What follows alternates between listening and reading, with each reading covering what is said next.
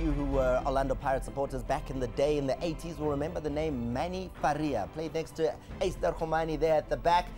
A lot of you won't know that he changed his surname somewhere along the line, and it became Gordinho. And then he had a son, and then he had another son. And the one of those two sons is here in the studio, Lorenzo Gordinho, Kaizer Chiefs centre-back. Welcome to Sport at 10. How are you? I'm good, thanks, and you? Your time was a Buccaneer. Yeah, he was. How has back in the day. He told you stories?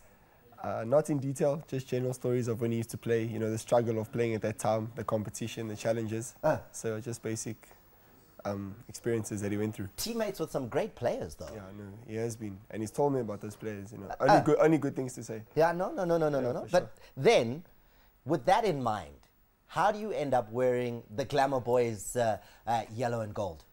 I think for me at a stage, I was at Pirates development until I was 15, and then I think I needed a change in my career. I needed growth, you know, and Pirates gave me the best foundation, and then I just had to take that to the next level, and that's when I went to Chiefs, and then they've made me where I am today. You did Chiefs, you got there at the age of 15, signed with the senior team in 2013. Yes. And that time hasn't seen you on the field too much. No, it hasn't. But my time is coming. I've been patient, I've been working hard, and I know that day will come when I become a regular in the team.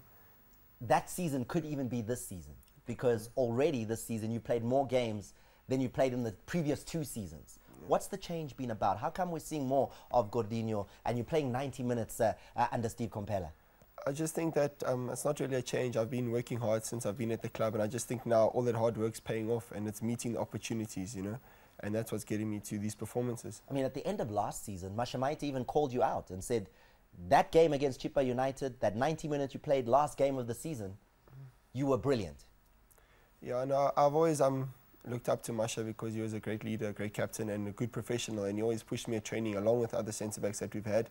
And I just think from their guidance as well as my own initiative, I think that's what's made me where I am today. And you know, the performances that I'm giving, I've worked really hard to get to this point. You're only 21. So when you do say you have time on your side, yes, you do have time on your side. And at the same time, though, you're playing with the national team at under 23 level. And that team is going places this season. Yeah, the team's doing very well. I wasn't part of the squad recently, this recent camp, but they are doing very well. I've been following their results. So it's good for them and good for the country as a whole. Or good for us, should I say. With these performances, you think you'll be on the plane, headed up to Senegal to play in the under 20 CAF tournament, which if you do well, you can go to the Olympic Games? Yes, I hope so. You know, as a goal, as a youngster, I've always wanted to be part of, you know, the national setup. You know, wanted to go to the Olympics, under 17 World Cup. Unfortunate, under 20 World Cup, we never qualified. And this is the next step for me in my career. Now, let's talk about the business at hand, because Telkom knockout, and that word knockout, it's everything. Yeah. It's 90 minutes and it's over. That comes up on the weekend. Kaizer Chiefs are away from home against the Mpumalanga Black Aces. What are the preparations looking like? What's the sense of the club? Especially when you look at last night. I mean, last night didn't go too well. There was a draw there. Yeah. I just think that the atmosphere in the club is very high. You know, the confidence is high. Although things aren't going exactly for us, but they're not going against us. You know, there's a stalemate at the moment. So we're trying to break the stalemate, you know, to get going, get the momentum. And I think once it happens, we'll be unstoppable again. It's just getting to that point where things turn for us. I mean, Mpumalanga Black Aces will come in with a lot of confidence. Yeah. They were, you saw that. No, I didn't see. Did you believe that miracle? No. I didn't. I thought this was the thing that was going to shut them off, you know, just, you know, demoralize them a bit. But it's showing that they're willing to fight, and that's going to be a good challenge for us on the weekend. I mean, let's assume you get a chance. Steve Compella says, Lorenzo, I want you in the team. That's you up against a man like Mbesuma. That's a big challenge. It is a big challenge, but I'm familiar with the physicality of him, you know, based on strikers that I've worked with. In the team, you know, Spelele is a big guy, and Dululu is a big boy. So, you know, and based on that, I'm used to the physicality of everything.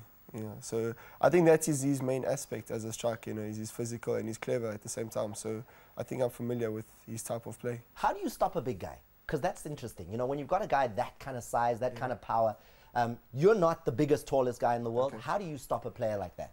It's either get to the ball before he does, or be quicker than he does, or be smarter than he is. You know, there's various ways based on the situation in the game. Yeah, but it's not playing to his strengths. You know, he must conform to your strengths. Basically. Have the Amakosi faithful seen the best of you yet? What more can you deliver at Kaizer Chiefs? I think there's a lot more that I can deliver. With time, they will start to see all my aspects that I can offer in the game. So this is just the beginning for my career.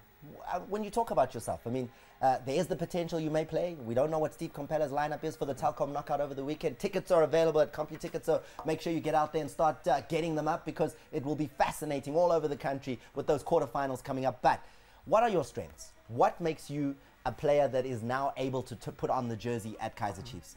I think that I've matured into the centre-back role, and I'm one of the fastest centre-backs. You know, I'm clever, I'm smart. You got speed? I have speed.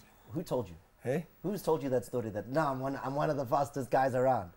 I'm not the slowest, but I can keep up with the fastest. Tell me a training. Give me an example. When you're doing sprints and training, who is ahead of you and who's behind you? You see, they don't challenge me, that's the thing. They just stay to the side, so I can't really compare. No. When the coach says sprint, how far from the back or the front are you? We do it in pairs. I usually work with Jabu Mangele because he's a bit speedy. Okay, he's a bit, I'm going to give it to him, he's a bit in front of me, but you know, he's pushing me. Because if I can catch him, then I can catch anyone, you know. And he's quick. And once he gets to his full fitness, I believe he'll be unstoppable this season. You know, he's coming along nicely. Before we wrap things up, Lorenzo, I think Amakosi faithful would like to hear from you, because you're in the club. Yeah. What can you tell them to expect against Mlambo Black Aces in the Telkom knockout this weekend? For them, I'd just like to say that I know we disappointed ourselves as much as them, you know, when we lost in the final MTN8, and we want to make right by them. So we're going to give it our all. You know, Chiefs don't go out to play and expect to draw or lose. We go out there to win, which is the main objective for us. And we want to win, go through and win the cup for them, as well as the league, get back on track for, with the campaign. Now give us that pose you gave me when you walked in, because when he walks in, he gives me the pose. The Amakosi pose. Let's say goodbye with that one.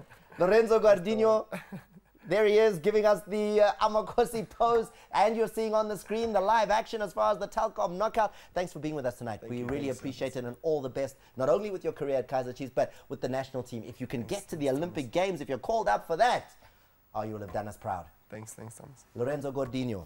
His dad was a Bagania, but he's doing the business for Kaizer Chiefs. And his younger brother as well, Anthony, is a footballer at Ajax. So that's what's going on in their family, a football family that maybe we need to bring into the studio one of the days and talk about their football family. Now.